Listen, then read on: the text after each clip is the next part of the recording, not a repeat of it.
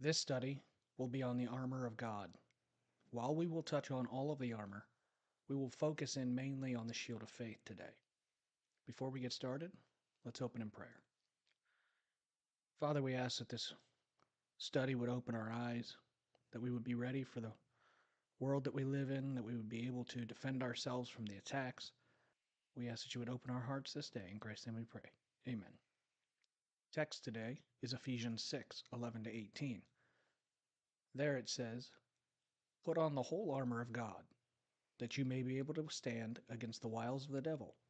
For we do not wrestle against flesh and blood, but against principalities, against powers, against the rulers of the darkness of this age, against the spiritual hosts of wickedness in the heavenly places."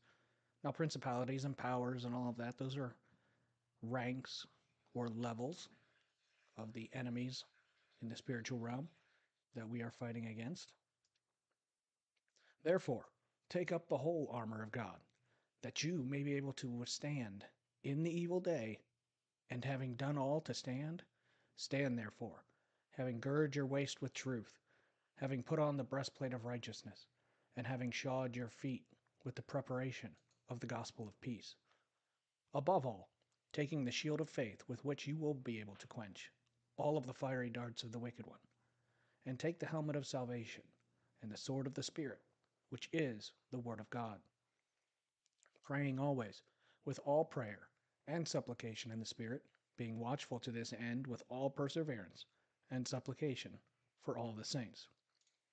So again, this study is on the shield of faith, and we're going to go back to Ephesians 6, verse 16, to read that again. And it says, "Above all, taking the shield of faith, with which you will, not must, or not could, not may, but will be able to quench all," that's not some, that's not most, that's all the fiery darts of the wicked one. So that tells us when our faith is fully grown, there's nothing that can be thrown at us that will shake us. But before we look at the Roman armor, I want to take a look at the modern day armor, because this is a shield that we would more associate with today. The Roman times, the times Paul's writing to, they would have recognized a Roman soldier. Today we would recognize a police officer or a soldier if we were talking about armor, things like tactical vests, helmets, rifles, and shields. Now this shield listed here, or pictured, is the phalanx shield, named after the fighting formation. However, it's not made to stop rocks and arrows, it's made to stop bullets. It's angled, hard on the outside, textured. The entire purpose of the shield is to stop the attack before it hits anything attached to your body. So it's about standoff. It gives you a standoff distance that will protect you. Now, modern day armor, if it gets through that shield, it's going to hit the vest. And the vest, in most patrol operations, now, modern day armor has plate carriers, and we know that, but I want to look at the soft armor that's usually underneath, and that is, it does have a deformation that goes towards the back or the body when hit by a round. And what that does is it's actually like a punch. So when you get hit by the round, you will take bruising, possibly broken ribs, and if it's serious enough, trauma. And that's with modern day armor. It also resets, meaning once it's hit, it flexes in, but it also flexes out. Now, old armor, the breastplate, when it was dented, that did not reset. So if it's deformed back into your body, it's painful and it's continuous. And that is why the shield is so important, because it is that standoff that we need. So the shield of faith. If the shield of faith can absorb threats, then you're not harmed. So how strong is your faith? Has it been tested? Now, when we talk about a shield, we picture like what I just put up on there. The shield, the phalanx shield, or maybe even the Roman shield that we'll look at here in a little bit. However, depending on your age, if you're younger, you're thinking about an all-encompassing force field. So keep that in mind. And when it's tested, you know or determine the threat level at which it will stop something. So actual armor testing today doesn't lend itself to that piece of armor being able to be used again because it's what's known as destructive testing, meaning that as we shoot it or test it, we are reaching its fail point, meaning it's no longer serviceable.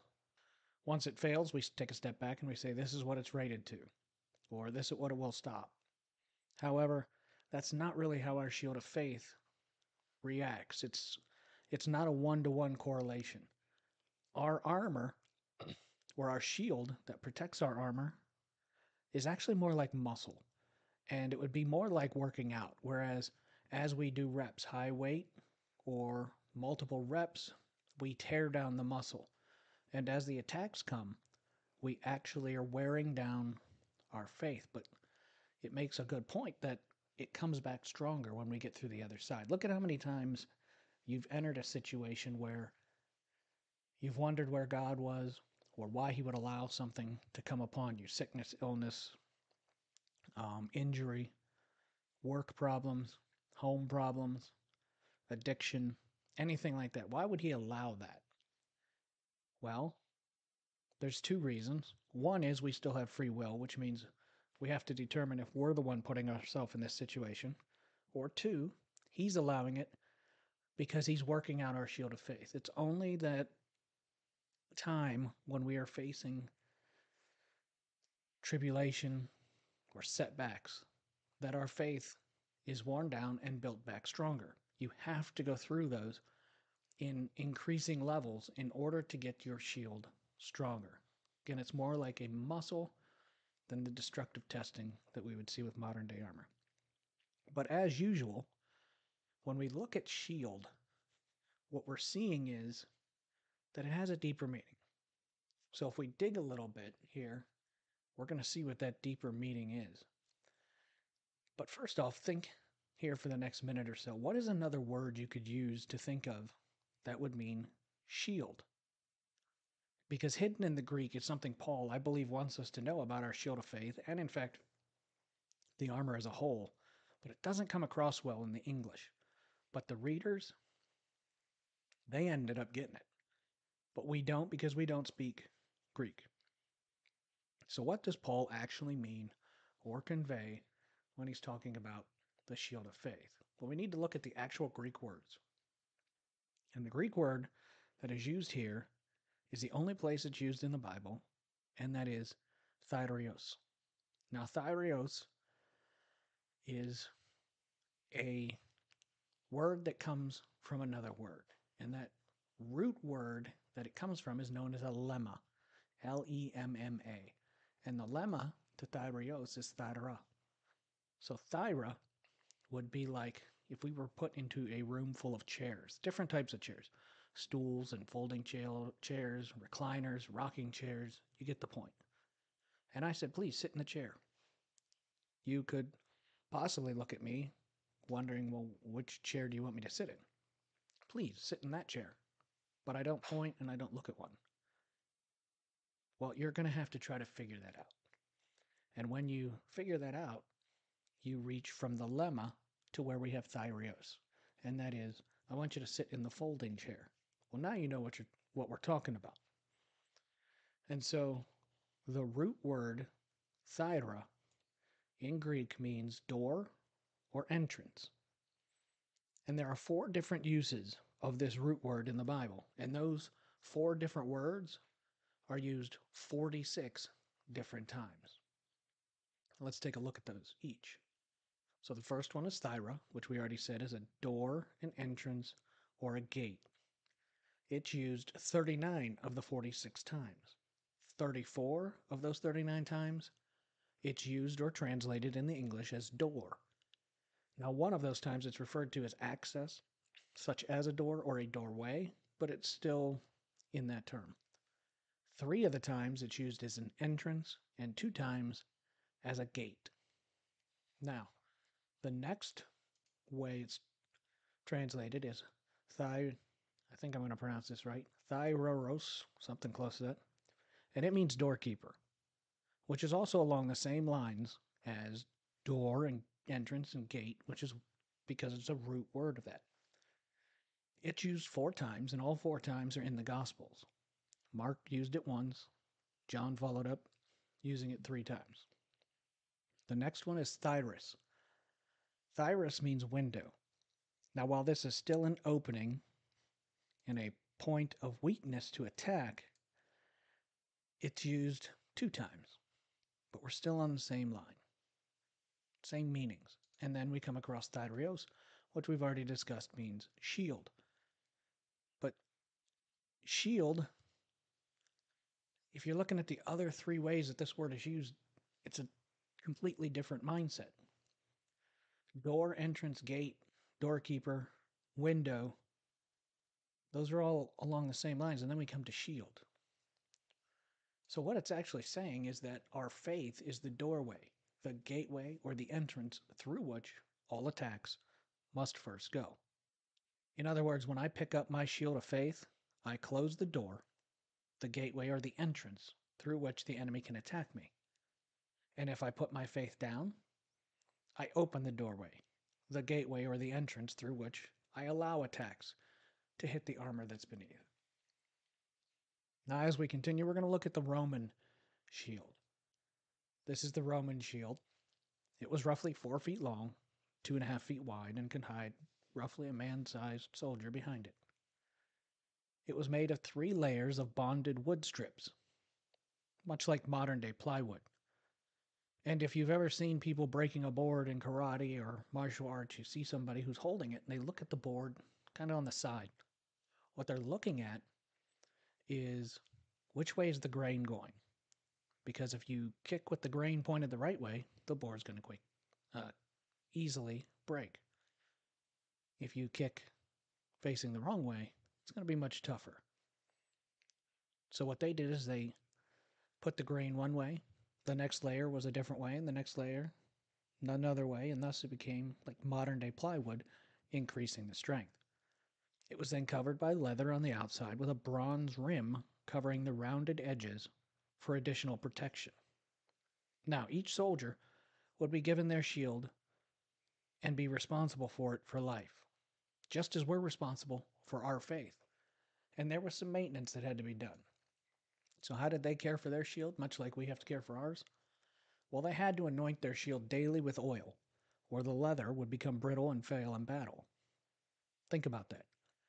Every day we should be anointing ourselves in the Word of God and in prayer, or we will become brittle and our faith will fail under trial or attack during battle. Now, another interesting thing is the Romans, before a battle in which flaming arrows might be shot at them, the soldiers would actually wet the leather covering, which would cause the water to extinguish the arrows if it hit them. Because we do have a wooden shield here, and if a flaming arrow had gotten through, it could actually burn through the shield. So we have to know our enemy, the tactics they will use, and the weaponry they have access to before we go to battle so that we can prepare our armor, much like the Romans did, in order to survive or safely get through this attack. Going to look at some tactical uses of the shield. Now, they would use it, obviously, in a fighting formation. And these edges would be placed against each other, like you can see here on the front row, to form an interlocking wall, essentially. Think of the Spartan 300s in the movie 300 if you've seen it.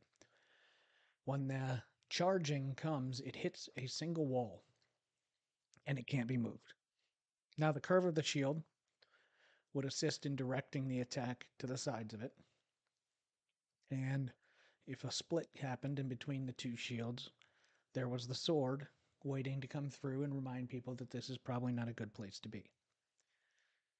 This formation meant that the center was extremely strong. Now, the brass or bronze ring on the side rim was there in case of a swiping attack, so that it didn't shatter. But what about overhead attack? They would use what was called the tortoise formation, which you see here on the right, and they would close ranks with their shields, with the first row holding their shields edge to edge in the front, just like the normal formation. And then the back rows would overlay them, much like shingles, causing rocks and such to roll off to the front. And in this formation, they were practically invulnerable to arrows, rocks, and even spears. But when you're going to get contact, you close ranks and you go to the front row that you see here on the right. Not necessarily the top covering, because they do not have much maneuverability. It is purely a defensive. But you can see it from modern day riot tactics with the police as to why these lines would be the way they are. Now, as I brought up the 300, although they're not, Romans, they're Greeks, but the 300 made an important stand at the hot gates of Thermopylae, as depicted, against a king known as Xerxes. Most Christians apparently don't realize that Ahasuerus of Esther is Xerxes. And it's after the banquet where Queen Vashti is deposed as queen because she refuses to come and see King Xerxes or Ahasuerus, depending on which name you want to use. He deposes her as queen. He then, in between, ends up going on this battle where the 300 stand at the hot gates of Thermopylae takes place. They're outnumbered quite a bit, and they end up all giving their life. And why is that? Because they were betrayed. They were betrayed because their strength was in the fact that no one fought alone. Each one bore the weight of their brother next to them or in front of them. Each one was stronger together than alone. We as Christians are called to be the body of Christ, not the bodies, the body of Christ. A cloud of witness. It's all singular. The church, not churches. Everything is singular. We should be acting as one purpose, as the church did in Acts. And the church in Acts was doing amazing things, far better than I believe we are doing today, especially here in the United States. But what does the enemy use to attack? How does the enemy get around? Well, in the 300, we know that there was a traitor that let them get in behind them, thus causing them to forfeit this formation and allowed them to get through. They had held the gates long enough to save the nation. However, they all had to give their life to do so. We know that we have won the war. Christ is very clear of that. But we also don't want to give up our lives in the battle if we don't have to. We would rather be here to rapture instead of death. Because that's the blessed hope, right? The blessed hope is the rapture of the church, that we will never see death nor taste it. However, the tactics of the enemy is a doctrine of demons. We should not be deceived, because deception is his main weapon. And what we see is churches are more worried about attendance, giving, and acceptance than they are about preparing and protecting the flock. And so, since the beginning of the church, we have created denominations, we have created all different sects of the Christian faith. And not that if you go to a non-denominational church that you're automatically correct. That's not what I'm saying. What I'm saying is the church as a whole should be one body, acting in one accord.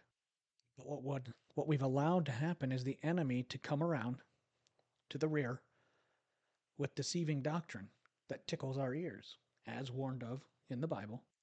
And then we get a group of our soldiers who rally against it. Or, much like those who are supposed to be guarding the path that aren't true soldiers, maybe they're not true Christians, they're just there guarding the back, they form up and either flee or are slaughtered. Remember the parable of the sower, where the plant sprouts quickly but then is withered in the sun and dies. So the church today is fractured. It's no longer one fighting unit, but we have become multiple units, almost facing each other more so than the enemy. And that's, I believe, why we are failing. In this year, 2024, I believe we need more unity than ever. because we are going to be tested more than ever in this year coming up. Now, there's more to this than just the word shield. And that is at the very beginning, he says, above all, taking the shield of faith, with which you will be able to quench all the fiery darts of the wicked one. Above is the Greek word epi. And there's something very interesting about epi, and that is, epi is very common in the New Testament, used 875 times. But only 35 of the 875 times is it translated as above. So before you believe this is a heretic speaking, understand that, yes, the Bible is good for teaching, good for reproof, infallible, inspired Word of God. But that's the original language. In parts, it's Hebrew. In parts, it's Aramaic. In parts, it's Koinonia Greek. In no part is it English. Our English Bibles are great. They do everything we need to come to faith, spread the word, and that. But for us to get the true gems mined out of it, we have to do a little bit more work. And here in the United States, God has given us the ability, the freedoms, and access to information to do so. So the onus is on us. But every one of our translations, English versions, are translations, to include King James, New King James, ESV, NIV, NLT, it doesn't matter. They're all translations. So understand, they did an amazing job, but it's probably and is not completely perfect.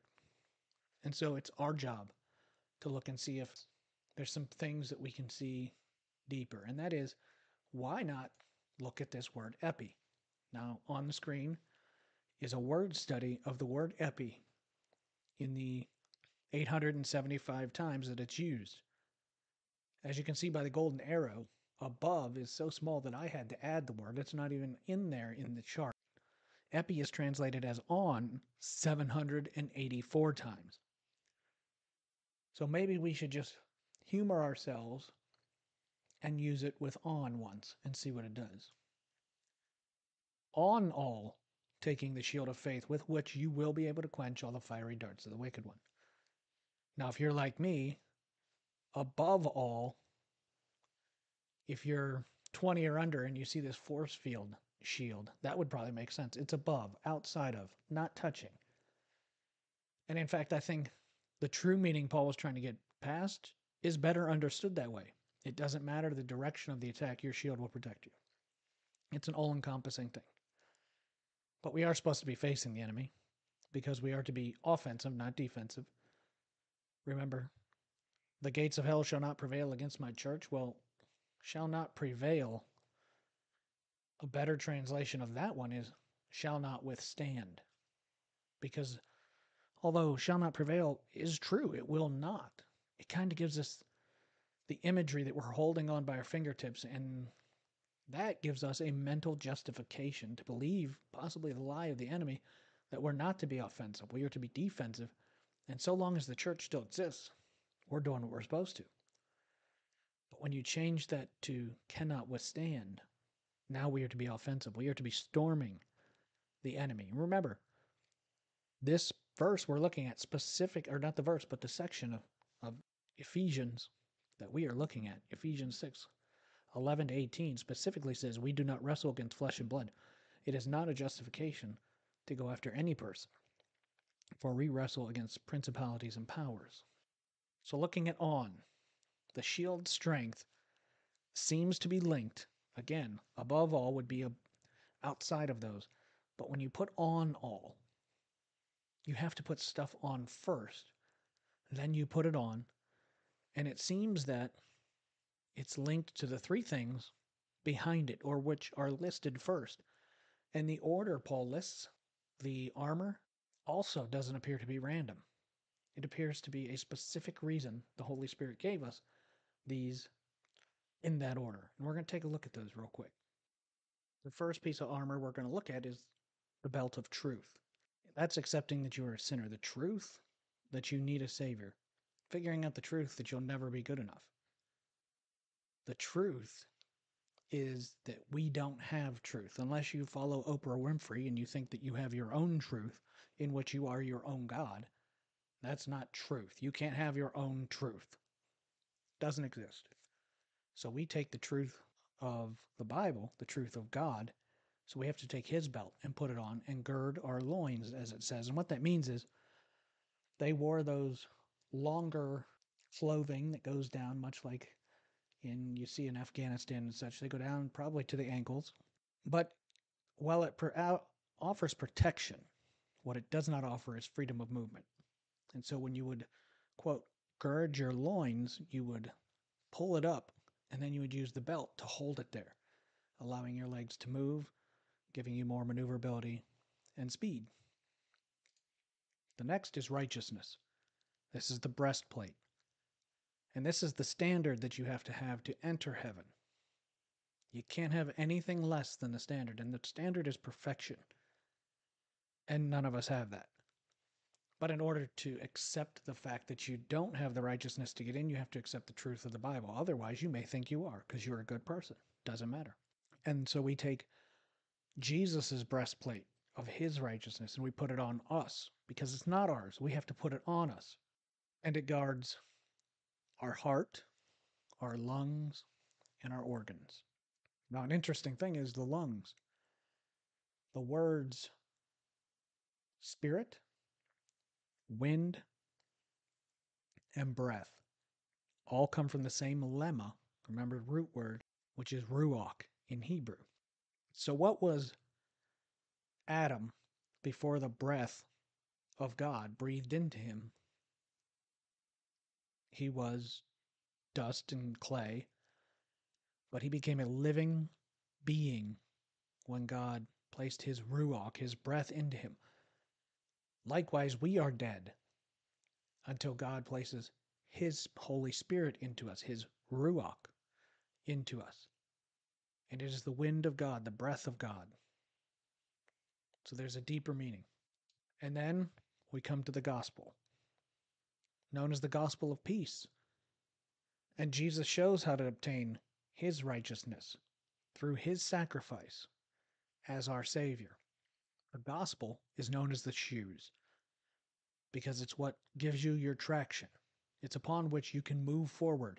It's upon which you stand in your faith. So the gospel is the foundation, but it is Jesus came 100% as man in the flesh, just like us, but also 100% God, just like the Father. Lived a sinless life because he always kept his eyes on the Father. He sacrificed himself on Good Friday. He stormed both chambers of Sheol, that's Hades and Abraham's bosom, on what I would call Silent Saturday. And he is brought back on Resurrection Sunday. Then he ascends and sits at the right hand of God the Father Almighty to make intercession for us with his righteousness on our behalf. That is the gospel. And I would dare say pretty much every person in church knows John 3:16. Most people who don't even go to church know John 3:16. But why can no one tell you John 3:17? And I believe it's because it has a word in there that gives us pause, and some even panic. So let's take a look at it. For God so loved the world that he gave his only begotten Son, that whosoever believes in him should not perish, but have everlasting life. For God did not send his Son into the world to condemn the world, but that the world through him might be saved. And that word might is where we get panic. Because the enemy will tell you, you might be saved, but you have this addiction. You've stolen. You've committed adultery, murder, anything like that. And real Christians wouldn't do that. So you might be saved, but you're probably not, right? That's the tactic, the attack of the enemy. And while that might is true, it's not based on Jesus, because Jesus is faithful and able to save, because there is only one thing that can keep Jesus from saving us. And it's not that it's more powerful than the sacrifice and blood of Jesus. It's only that God is just and kept his promise of giving us free will, and that is Blasphemy of the Holy Spirit is the only unforgivable sin. Now keep in mind, if we continue to do things we ought not here, we will face repercussions in this life. But if we are truly Christians and we are grieved of our sin, that we will much less often commit and in less frequency, severity, meaning well, you may start down that path but then hop right back off. That's the sign that you're changed, is that you're saved. It's only the fact that we would choose not to accept his sacrifice that we would not be saved. That's the might. The might is us. It's not him. And then we look at the word begotten. Most Christians can't tell you what this means. And in fact, arguments have been made from some who say he's begotten. Got because he was created, born of a woman, and thus he's a created being. And it says he is the firstborn of the Father, meaning he wasn't always with him, he was born. And those are lies too, because the word begotten is actually monogenesis. And the meaning of monogenesis is pertaining to what is unique in the sense of being the only one of the same kind or class. Unique only. So what that actually says is that Jesus is unique and the only one who was born in the flesh, but is also of the same kind and class as God, the Father Almighty. None of the other heavenly beings are in that class. No other born person is in that class.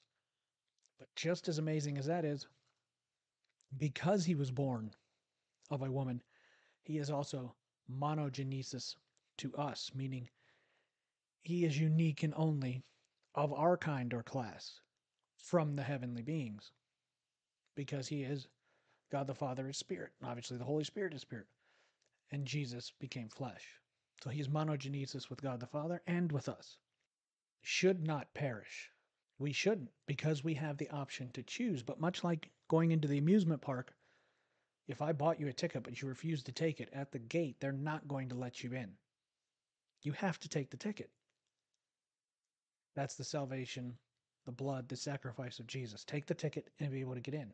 Refuse to take the ticket and you can't get in. Nobody is going to be able to see God on Judgment Day and say, you sent me to the lake of fire. That is going to be, and no matter how much they argue now, they will not be able to argue before him that they did not choose it. I don't care where you're from. If you're from the Amazon and never met anybody in the civilized world, he is giving them visions. He is faithful. He is just.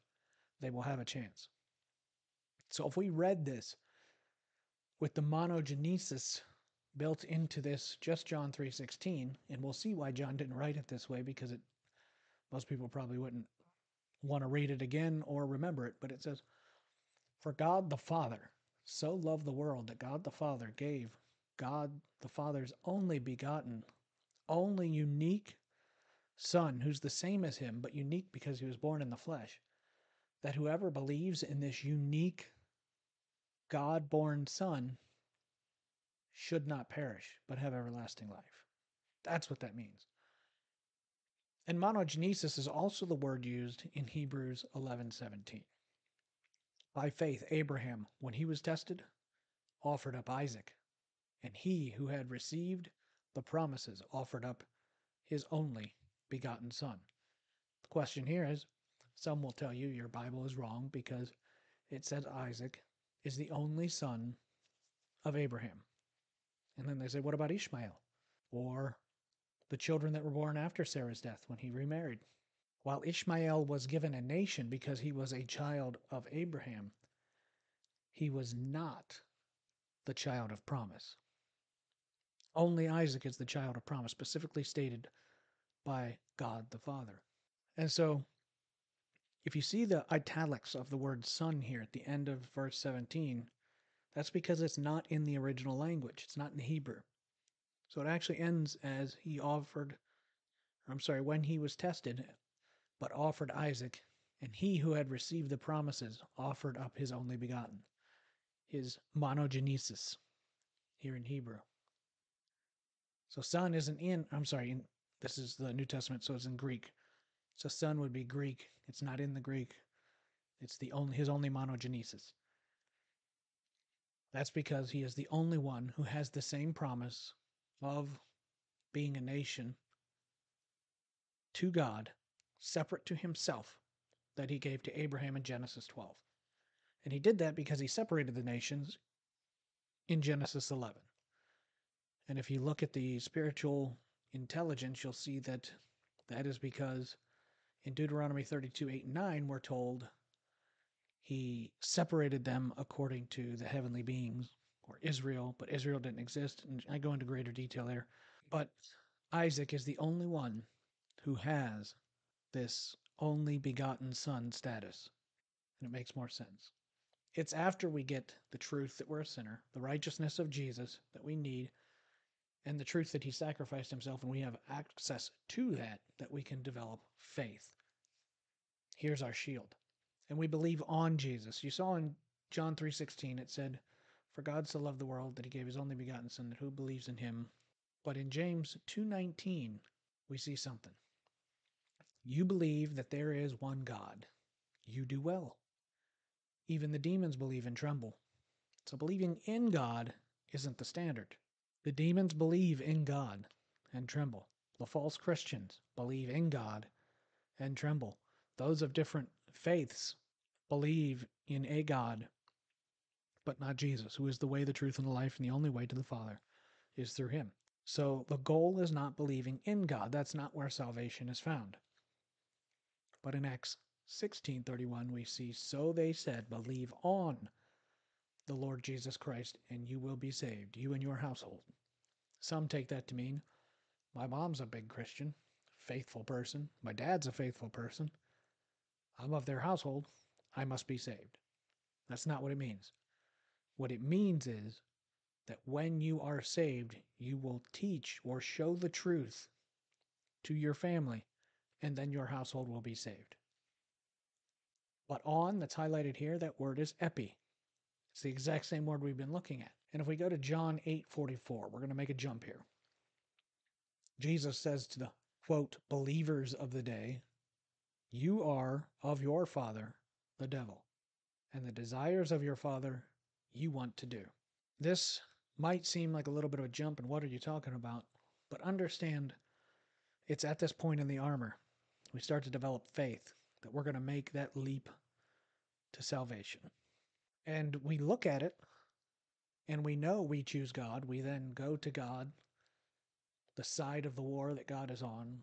We become his, which means we weren't his before. And there's only two sides. So if you're not with God, you have to be on the enemy side. There's no in between. There's no neutral party. So much like in North Korea, when those are being held hostage and they flee across the DMZ, the North Koreans shoot at them. They try to kill them because the dear leader cannot continue to tell them that North Korea is a great place or he is such a good person. Because as soon as you get out of North Korea, it is evidently clear that you've been lied to. It is evidently clear that it is better outside of North Korea. And if you're a soldier, they say you have defected. Well, we are in a war. So salvation is in fact a defection from the father of this world, Satan, the enemy side, to Jesus. Unlike those who escape North Korea, they don't go back and try to convert others. That's where we become offensive. We are supposed to be telling people the good news. We can't force them. You can't force somebody to choose. You can make them say words, but you cannot make them believe. And it's not the words they say, but the faith that they have, the belief. So no one in Christianity should ever be trying to force people to Jesus. It doesn't work. But once there is defection, the reason the enemy is so scared is because it is our job to be infection. We are to infect those who are still on the other side with the truth so that they can get well. And so that's the job of the Christian. At defection, we have salvation, which is the indwelling of the Holy Spirit. That's known as the helmet because it's covering our mind. This is where we really sign up for Jesus' war. And it's also where the Bible comes alive. It's then when we read the Word, which is, it's the sword, obviously. But when you receive the Spirit, you can receive the Word and the truth of the Word. Because it's kind of like reading a book in Chinese if you don't speak Chinese or read Chinese. And then people who don't have the faith, they say, well, I don't believe the Bible. I've read the Bible. It doesn't make any sense. But then, once you're saved, the Holy Spirit is the one who, Ruach, breathed through inspiration the word to the prophets, the disciples, brought the situations and events back into their memory, the words of Christ, so that they could write these 66 books which compile the Bible. Then when you have the key, the Holy Spirit is the key to the word, then you learn Chinese. It's then that the word comes alive in your life. It's then that it cuts not between bone and marrow, but between spirit and soul. It's then that as you read through it, say you do it every year, you can get different things because you're in different places and it's alive. It's not a static book. It's not like anything else in the word or world. It's the word of God. And through that, we come to 1 Corinthians 2, 10 through 12. But God has revealed them to us through his Spirit. For the Spirit searches all things, just the deep things of God. For what man knows the things of a man except the Spirit of a man, which is in him? Even so, no one knows the things of God except the Spirit of God. Now, we have received not the spirit of the world, but the Spirit who is from God, that we might know the things that have been freely given to us by God. Now we are armed for our offensive battle. And that brings us to prayer. We are to pray his word back to him. Modern day believers, some call this the spear because it can be cast at a great distance and it hits hard. But it's not given that by Paul. He just says to pray. But in order to pray effectively, we have to pray his word back to him, which means we have to accept it as truth. We have to have accepted his righteousness to understand the gospel that we needed, to develop the faith, to shield ourselves so that we can gain the salvation, to get the key, to read the word, and then pray it back to him, which unlocks everything. You see, if you're like me, when you first start reading, especially in Psalms, you see David doing things like, God, do this. God, do that. And you're thinking, well, I've studied this. And David's a 5-foot, almost nothing, redhead, ruddy dude who's telling God what to do. And it really comes off as kind of forward, kind of puts you back. But when you see those things, you have to ask yourself, not what do I think, but how does God see him? God says he is the apple of my eye. In effect, he will essentially be the vice president of the millennial reign. And so the question is then, what am I missing that God's seeing? Because obviously I'm wrong. God is right. And you look at Samuel when he went on his, quote, secret mission to sacrifice, but the true mission was to anoint David as king when Saul failed to kill the Amalekites. Even David's father didn't bring him down to be in the running. All of his brothers are there, but not David. And so we see the thing about David that sets him apart is his faith. Yes, he has problems. We have the Bathsheba and Uriah issue. But unlike Saul, David never lost the Holy Spirit. God never took it from him. And in fact, he says, I will suffer through things in the future. But David, because he was who he was and had faith in me, I will never remove an heir from the throne of Israel that is not of David. Saul did things for himself and because he feared the people more than God. David feared God more than anything. And we look at David and Goliath. And why does he fight Goliath? It's not because he stood against Israel. It's because he taunted the living God. That's why he stood up. And then David is anointed. He does great things. But for 25 years, David runs in the wilderness. And you have to wonder, was David wondering, like, I'm anointed king and I've done nothing wrong and now I'm running? And it ends up being year after year. And Saul never believes in himself that he can stop trying to kill David because he knows the throne has been taken from him. You don't believe that? Look at the 2 times Saul was handed over to David. In the cave, where Saul goes in to relieve himself, and David cuts off a piece of his robe and then tells him. And then later on, when he's asleep and David sneaks in and takes his spear and water jug, it's in those that both times he comes out and tells Saul what he did, and Saul announces that David is far more righteous than he, and the nation has been given over to David.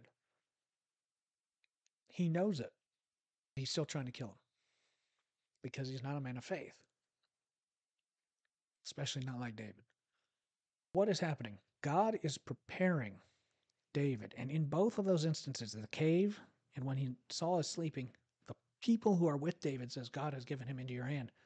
Bring up your sword and slay him now and take the kingdom. But David knows God.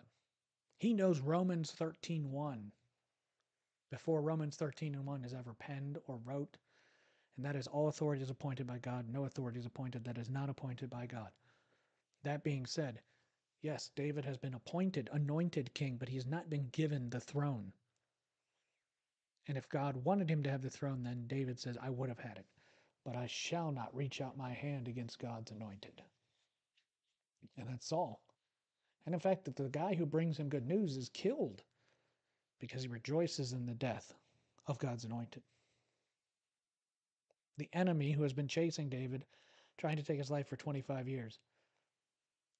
But because he's God's anointed, David never in the entire time says anything bad about Saul. That is amazing to me. If you have a bad boss or a bad friend or an irritating whatever, but they've been put in a position of power over you by God, can you say the same thing? That's a big ask to me. And so David's shield is being strengthened through tasks here and there, here and there, here and there. But the last task, you see what it takes to be in the position that David was in. And that is, he's fled to Gath, the very place of the Philistines, which is the home of Goliath, which doesn't make sense that he would flee there. He fakes madness. He ends up living in Ziklag for a while. And on the day of this battle, the day that the nation of Israel will be handed over to David, the king tells him, not Saul, but the king of the Philistines says, you can't go with us. I trust you, but my generals don't. I dare believe he would have turned against them and saved Saul had he gone.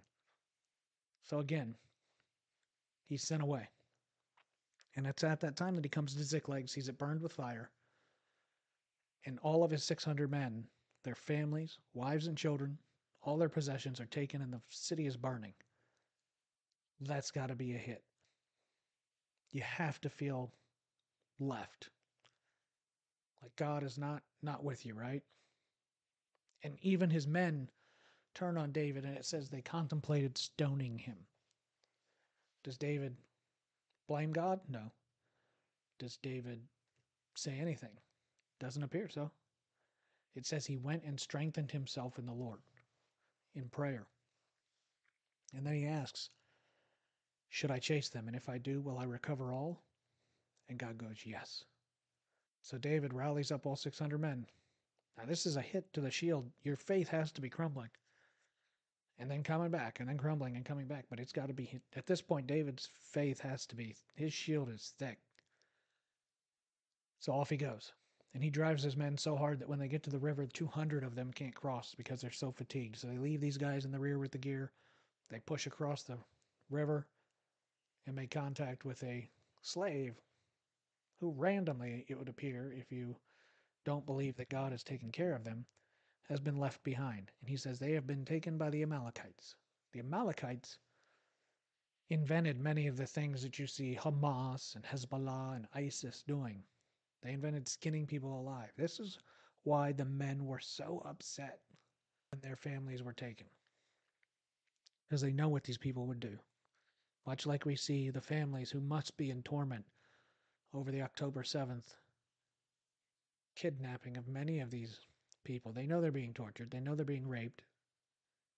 Still, so modern day, linked back then. So David ends up going and recovering all. And what do his men say? His men say, we'll give back those 200 people, their wives and their children, but we will not give them back the spoils of war or their property because they didn't push like we did. They didn't go forward and fight. And David says that's not what we're going to do. Everyone gets their stuff back. God gave it back. You didn't get it back.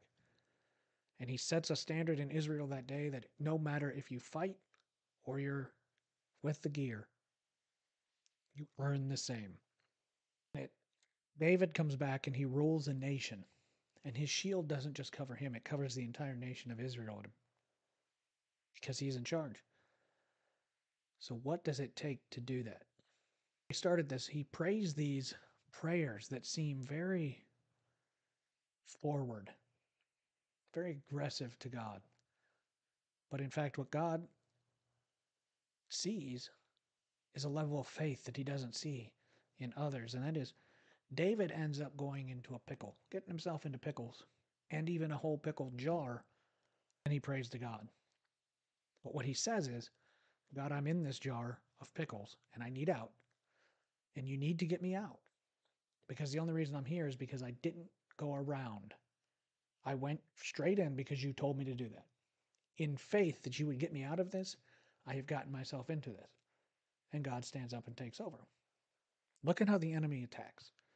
The enemy attacks by separating.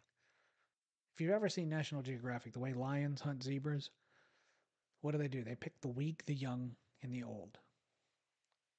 The weak and the young, those would be the new Christians, if you will. Their shields aren't developed.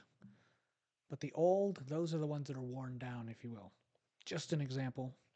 And so what do? They separate them from the herd. So long as they're with the herd, they do have a much higher level of protection. We are to stay with each other. But when they get separated, when we get separated through depression, guilt, shame, the things that Jesus took, or again, by our own free will because we don't want to walk through the hard part and we think we found an easier way. But that easier way is always on us. It's not on the faith of God. David didn't take it. We see his reward. We shouldn't take it. Easier said than done. But then they attack them and they die. That's the risk we take, going off on our own. Suicides are through the roof. Divorces are through the roof because we're going off on our own. We are separating ourselves from God. We see the hard situation, and instead of going through it, we say, oh, if I take 2 steps to the right, I can go around this obstacle. And our shield isn't getting stronger. But what we are doing is we are walking away from God. God is our protection. He is our shield. In walking away, we start taking hits. We start getting attacked. And we can't figure out why. And so what do? We start running further and further. And at some point, we blame God for not protecting us. But the whole time he's standing there going, you ran away from me. And now you're blaming me because you left all of your protection. And you're getting hit. 1 John 1:9. If I confess my sin, he is faithful and just to forgive me of my sin and to cleanse me of all unrighteousness. We have to come back. I've heard it. A story where a man goes to heaven and he's walking, and all of the days of his life are laid out in sand as footprints. There's 2 sets there, and he's walking through his life with Jesus, and he's remembering all the situations. But he starts to notice something, and that is every time he gets to the hardest parts of his life, there's only one set of footprints. And he looks at Jesus and he goes, I don't understand. Why in my greatest times of need did you abandon me? And Jesus goes, look again. He goes, I've looked at it. I keep looking. In those hardest times, you have abandoned me and I walk alone. And Jesus says, look closer. Those aren't your footprints. Because you had faith in me, it is in those times of need that I carried you. That's the reward we have. Jesus will carry us through every situation. But we have to have the faith to leap into his arms. I thank you for listening to this study on the shield of faith and protecting ourselves against Satan's attacks. And I hope that it will change how you view your faith in situations, trials, and tribulations in your life, and that you will anoint your shield daily moving forward, especially this year where it's probably more important than ever before. Because we are in for a year unlike any year I believe we have ever seen, especially here in the United States. But worldwide, things are starting to be put into place. If you're reading your Bible, it is falling into place. Only if you're not trusting your Bible do you believe in panicking because it's falling apart. He told us this days were coming 2,000 years ago. We should be faithful. And we should be praising him for allowing us to see these days, because they are the most prophetic days the world has ever seen, except when Jesus himself walked the earth. And he has seen us fit to be here during it.